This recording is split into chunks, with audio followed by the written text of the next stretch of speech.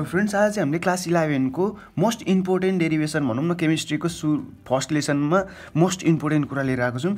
एभोगाद्रो hypothesis अनि relation between vapour density and molecular weight. यो चाहिँ लगभग 5 मार्क्समा सोध्ने क्वेसन हो। 5 मार्क्समा अहिलेसम्म सर्ट नोटमा धेरै अब जस्तो सर्ट नोट पनि आउँछ नि त तपाईँहरूलाई। त्यो सर्ट नोटमा चाहिँ relation between vapour density and molecular weight भनेर भन्छ। अब त्यसको लागि चाहिँ हामी त्यो सिक्छौँ। अनि 2 मार्क्समा चाहिँ वाट इज एभोगाद्रो हाइपोथेसिस भनेर आउनसक्छ, वाट इज भ्यापर डेन्सिटी भनेर आउँछ नि। त्यो चाहिँ अलिकति यो बुझ्नुभन्दा अगाडि बुझ्नुपर्ने कुरा हो, त्यही भएर चाहिँ म यो बुझाउँछु ल। एभोगाद्रो हाइपोथेसिस भनेको केही होइन, जस्तै पहिले नै बिग ब्याङ थ्योरी पढ्नुभयो। त्यो के भन्छ सन फुट्यो अरे, अनि सन फुटेर प्लानेट चिसियो अरे, अनि प्लानेटहरू अरू प्लानेटहरू बन्यो अरे भनेर बिग ब्याङ थ्योरी पढ्नुभयो, त्यसरी पढ्नुभयो। हो त्यस्तै एभोगाद्रो हाइपोथेसिसले पनि एउटा कुरा भनौँ क्या, एउटा थ्योरी दियो। त्यसले के थ्योरी दियो भन्दाखेरि यदि similar condition of temperature pressure सबै थोक एसटिपी अथवा यस्तो भएको बेलामा STP similar condition of temperature and pressure हो। यो भनेको चाहिँ यो भएको बेलामा चाहिँ जुनसुकै ग्यास, सपोज अक्सिजनै किन नहोस्, हाइड्रोजनै किन नहोस्, यदि यसको भोल्युम इक्वल छ भने, मतलब यसको 1 लिटर छ भने, यो पनि 1 लिटर छ भने, यो दुइटैमा नम्बर अफ मलिक्युल चाहिँ के हुन्छ अरे सेम हुन्छ भनेर यसले भन्यो क्या एभोगाद्रो हाइपोथेसिसले। अब यसलाई कसरी लेख्ने त भन्दाखेरि मैले केही भनिनँ, similar condition of temperature and pressure भयो भने चाहिँ equal volume of all the gases content equal number of molecule. हेर त इक्वल नम्बर अफ मलिक्युल भयो कि होइन। अब यसलाई मैले लेख्ने तरिका भन्छु कसरी, एक्जाममा कसरी लेख्नुपर्छ भनेर। अनि म भ्यापर डेन्सिटी भनेको के हो त भन्दाखेरि भ्यापर डेन्सिटीको फर्मुला चाहिँ weight of volume of gas by weight of volume of hydrogen हो। Weight of volume of hydrogen, यो यसको भन्नुको मतलब यहाँ र जति भोल्युम छ यहाँ पनि त्यति नै भोल्युम हुनु पर्यो भन्न खोजेको क्या। भ्यापर डेन्सिटीलाई चाहिँ कसरी डिफाइन गर्ने अरे, we know that vapour density is equal to weight of volume of gas by weight of same volume of hydrogen. यहाँ 1 छ भने यहाँ पनि 1 हुनु पऱ्यो क्या, सेम भोल्युम अफ हाइड्रोजन हुनु पऱ्यो। यो भ्यापर डेन्सिटी नबुझे जस्तो लाग्यो, तर यो फर्मुला हो क्या भ्यापर डेन्सिटीको फर्मुला। जस्तै density is equal to mass by volume भन्छौँ नि, हो यस्तै यो भ्यापरको डेन्सिटी नाप्ने चाहिँ weight of volume of gas by weight of volume of hydrogen हो। Weight of volume of gas by weight of same volume of hydrogen, यति भयो। सेम भोल्युम हुन्छ हुन चाहिँ।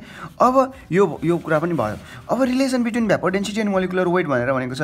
अब भ्यापर डेन्सिटी भनेको हामीलाई के भयो अरे, भ्यापर डेन्सिटी भनेको weight of volume of gas by weight of volume of hydrogen, S2 लेख्दैन, hydrogen gas भएको त्यो मलिक्युल हो, त्यही भएर चाहिँ S2 लेखेँ।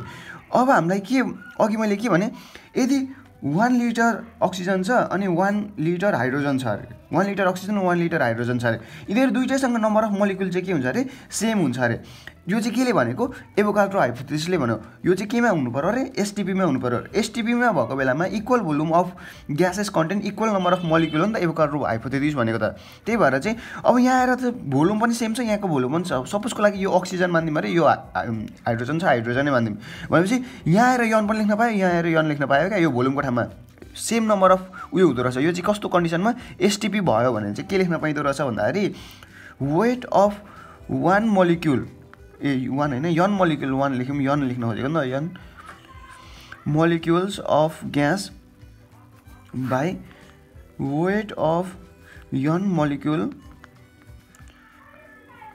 मलिक्युल अफ H2 भयो होइन।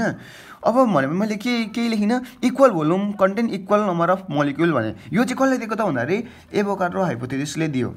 अब यो भयो। अब भ्यापर डेन्सिटी भनेको अब यहाँ हेर है, यदि यो यन चाहिँ 1 छ अरे, सपोजको लागि मानिदिउँ यो यन चाहिँ 1 छ अरे भनेपछि यहाँ के हुन्छ भन त, weight of 1 molecule of gas by weight of 1 molecule of hydrogen भयो कि भएन हुन त, भइहाल्यो होइन, मलिक्युल अफ हाइड्रोजन।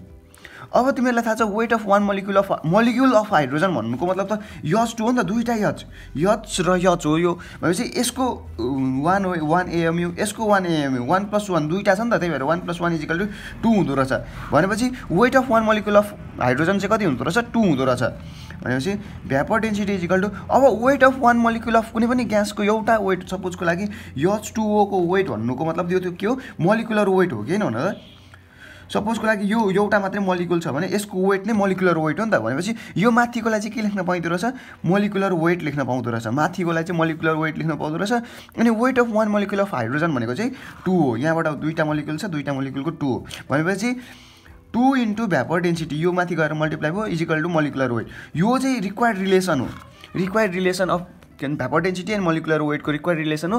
अब यसलाई चाहिँ एक्जाममा कसरी गर्ने, यो त रफली भयो, यो त सर्फेसली बुझेको। एक्जाममा चाहिँ कसरी गर्ने त भन्दाखेरि म देखाउँछु।